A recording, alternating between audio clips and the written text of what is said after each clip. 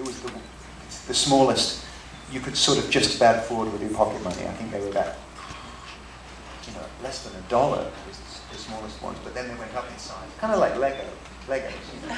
For a birthday, you might get a really big aircraft carrier or something. But yeah, I mean, and I did love, I was very industrious, you know, and I could amuse myself for hours with these things. The way you had talked about it really sounded like it had tapped into something that was really something that you loved so much when you were young. And so it made me wonder, had you not gone into being a musician with Duran Duran, what do you think you would have done? I don't know, something with models. Industrial design?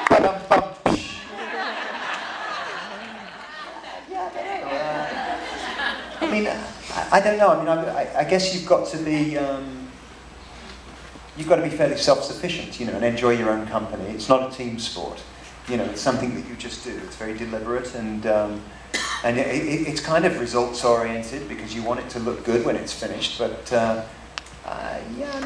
I mean, I've always had a thing for the arts, you know. I've always had a thing for graphics and, you know, and beauty and design. I mean, it was the beginning. And again, in the book, you know, I talk about, and then I went from building model aircraft into modeling soldiers, and but not soldiers from the Second World War. I got into soldiers from the Napoleonic era, and that was really fancy. You know, the uniforms from the 19th century were gorgeous. You know, really cool and interesting. And I would mix in talcum powder with the paint, you know, to give it that kind of cloth effect. But we're getting into serious transpotting. I can feel my cool is kind of going.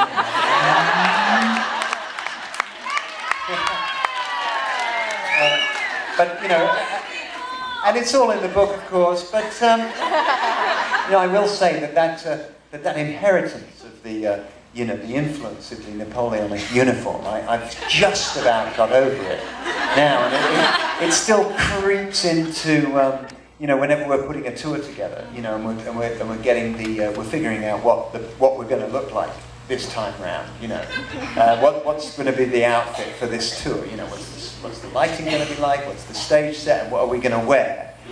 And it's like, John, you going to do that uniform thing? Can we move on, please?